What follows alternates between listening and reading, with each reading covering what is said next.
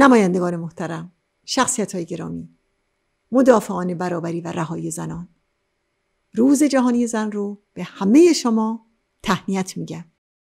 به راهگشایان مبارزه برابری طلبانه زنان در ایتالیا و همه جهان ادای احترام میکنم.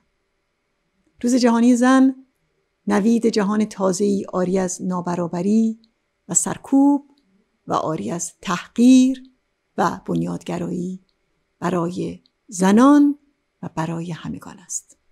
از این رو در کشور ما ایران تجلیل از روز جهانی زن، تجلیل از اراده زن ایرانی برای قیام علیه استبداد زن ستیز حاکم و سرنگونی آن است.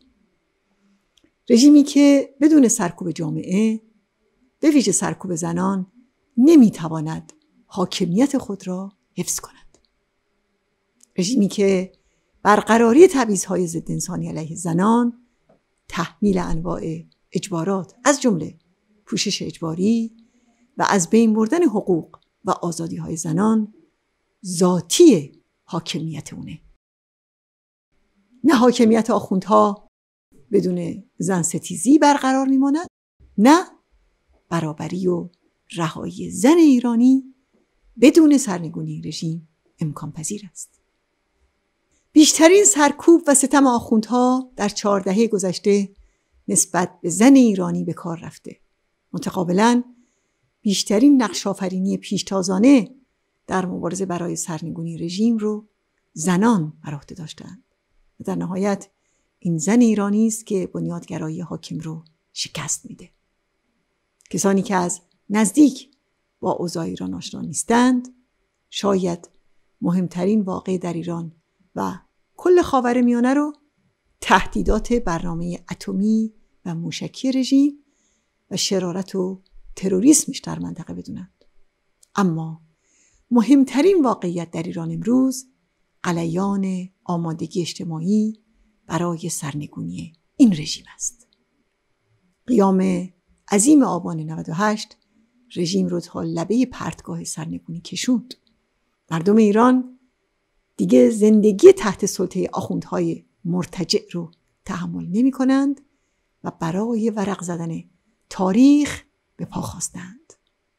زنان ایران دیگر ستمزدگی، بی‌حقوقی، درجه 2 محسوب شدن، نادیده گرفته شدن، وحشیانه استثمار شدن و قربانی اول ورشکستگی اقتصادی آخوندها شدن رو نمیپذیرند.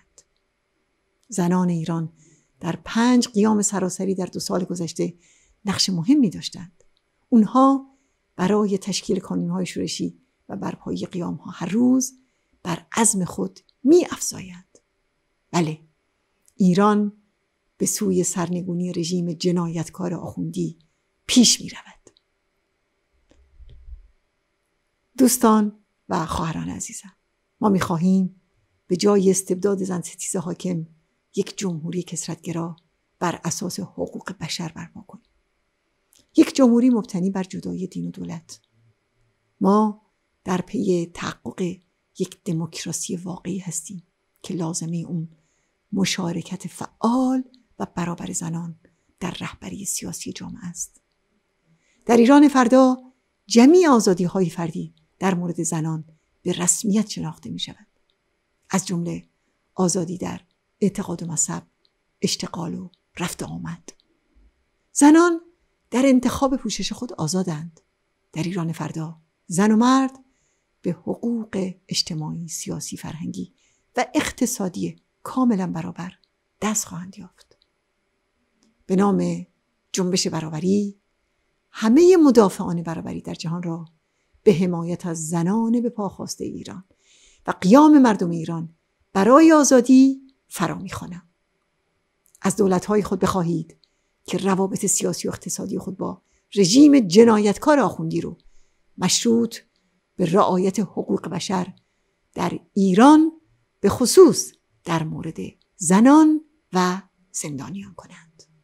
حمایت از زنان ایران و قیام مردم ایران برای آزادی وظیفه همه مدافعان حقوق بشر است. از حمایت و همه تلاش‌های شما متشکرم.